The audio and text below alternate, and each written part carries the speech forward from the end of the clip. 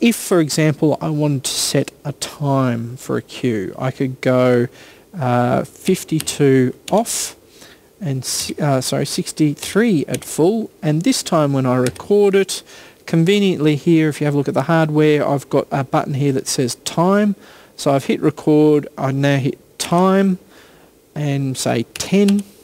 So on the screen, yes, I can see record live, Q10, time 10, enter, and on the screen here is 10 in the Q time column.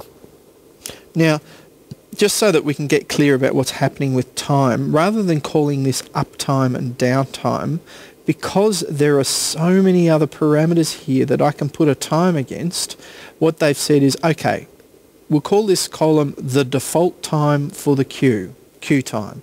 And every time you put a number somewhere else, it's taking away from the top default. So if I was to say, put in a downtime, now I'm going to click in the downtime column, and I'm going to click again to open the box, type a 3 there. What's happened there is that I've actually put a downtime which is separate from the uptime, so anything that is fading down in this queue will happen over 3 seconds, everything else will happen over 10 seconds.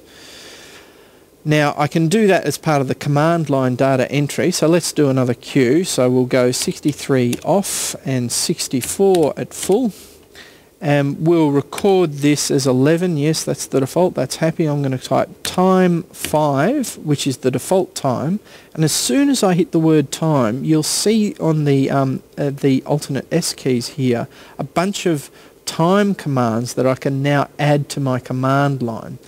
They're automatically there, so I don't even have to think about it. I know that Alt S2 on this particular console will put down on the command line and 2. So time 5 down 2. And here you can see that Q11 has a time of 5 and a downtime of 2. I've already shown you that you can select a cell and edit it and put a number in there and add in things, and you can do that on any of these time fields here. What you can also do is you can select a range of things here and change one of them. Now look what happens when I change it to, let's say, 5. What's happened up here is that the queue up here that had a downtime of 5 also then had a queue time of 5, so that became redundant data. It wasn't needed anymore, so it got rid of it.